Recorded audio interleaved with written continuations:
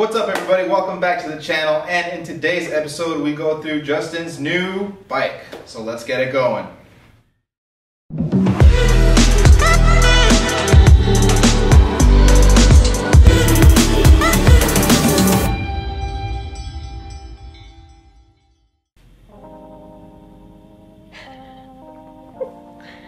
Who is Justin, you might ask? Well, I'll tell you who he is. If you've been watching my videos, he has actually come out in a few of them. As a matter of fact, I first started mountain biking, he was there. And he was actually the one that saved my ass at Sky Park when I OTB'd on the jump line. So we have history and we've ridden together before. He did some light riding, kind of fell out of it because the area we were in out there in the middle of the desert, you have to kind of really be, into it. But now that we're both in the same area over here in San Diego, he decided, you know what, let's kick this up a notch. He got a dope bike and we're gonna go through it today.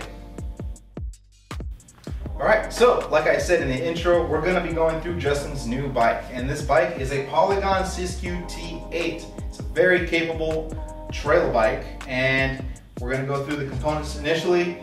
Justin in the end will let us know his personal thoughts. All right, so in the front over here we have a Fox 34 with 150 millimeters of travel, accompanied by in the back the Fox float, in the rear that has 140 millimeters of travel. And the great thing about this bike, it comes with Shimano drivetrain, it's an SLX, a clutch derailleur, great bike all the way around.